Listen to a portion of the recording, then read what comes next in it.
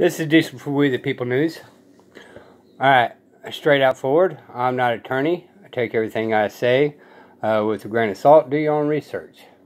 Also, never just look straight forward. Always look around you for the outside forces may want to cause you harm. This right here, I went to my local council meeting. And it wasn't to cause an argument or nothing like that. It was just letting them know to do a little research and start seeing if we can get these people to fill out the Article 6, Title 4, Section 101. Alright, government officials all need to take this oath, or any other oath would be null and void. So, these councils don't even know this, so their oath is null and void. Now, they may do it on purpose. Some of them may be the ignorance, just like we the people are ignorant of this. So, I know that the mayor wrote it down, and one of the other ladies wrote it down. So, they may check into it. Maybe not, but maybe. It's on video, Zoom also. So maybe some of these other people get the word out also.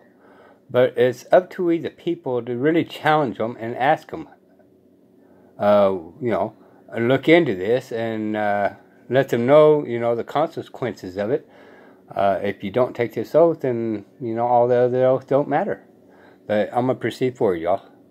Just like to ask the council, because the chances are it's great that you guys have not filled out this oath of office.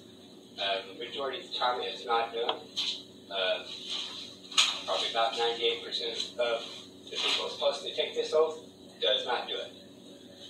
And the oath I'm talking about is the first Congress written out, which is what it's called now. Article 6, Title 4, USC 101. And I would like to get Article 6, Title 4.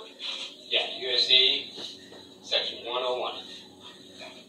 And to verify, because I'm not an attorney and all that, go ahead and read the section for that oath. That way it goes into specifically what the law and the Constitution says on that particular oath. Because on this particular oath, y'all must sign this oath of office with your full legal birth name. And according to Congress, and again, according to Congress, this must be taken, or any other oath after that is null and void. So I just wanted to kind of bring that up to y'all's attention. Again, I'm not an attorney, so take what I say with a grain of salt. I'm just here as a man, as one of the people, to speak my mind and to share the knowledge I have learned and see if we can get this original oath, the correct terms, corrected, and brought out, hopefully through the United States, so everybody can actually operate within the guidelines of the Constitution. Sounds good. Thank you. All right, thank you, Joe. Appreciate that. We will look into it. All right, any other citizen? If not, I will close the citizen comments portion of the meeting. We'll announce that we will move to 6. Okay, I'm going to pause it right here. Just so you guys know, my city council, is actually really a bunch of nice people. I can't ask for a better mayor. They've been brought up the same way we have. So, some of these things that we're ignorant of, they are too. Now, is it an excuse? Not when you're operating in the government office, right? However, if you've never been taught, then you're not going to know.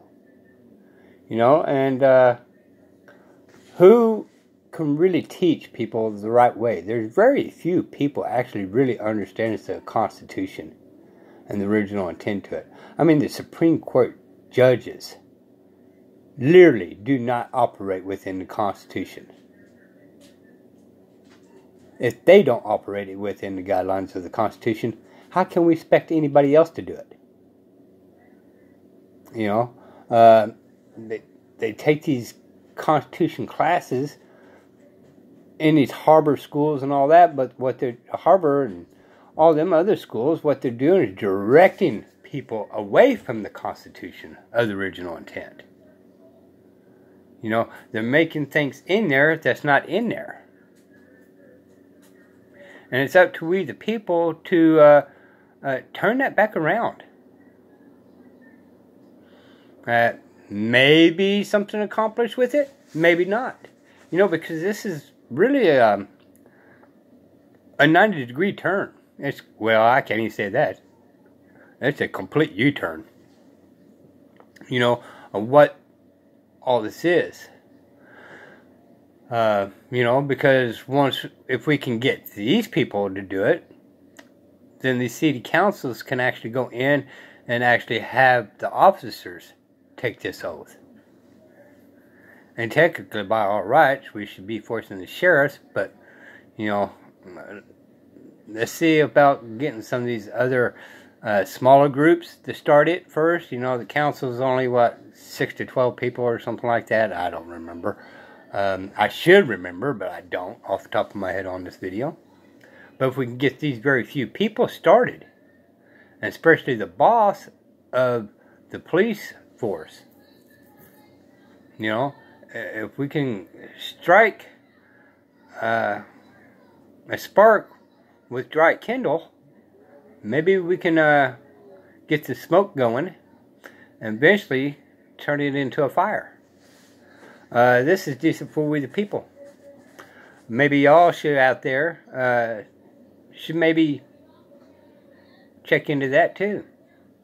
At the very minimum, if you guys know about this now, very minimum, go do a FOIA request on your city councils and pull their oaths. I guarantee you, they don't have this at all, y'all. This has been so ignored. It's been unbelievable. And I blame a lot of this on the lawyers playing these little law games, the trickery of the minds of the letters and words. And, you know, I got into an argument the other day. Not an argument, but on one of the posts I did on another video. And plain out called me a liar. And I said, well, okay.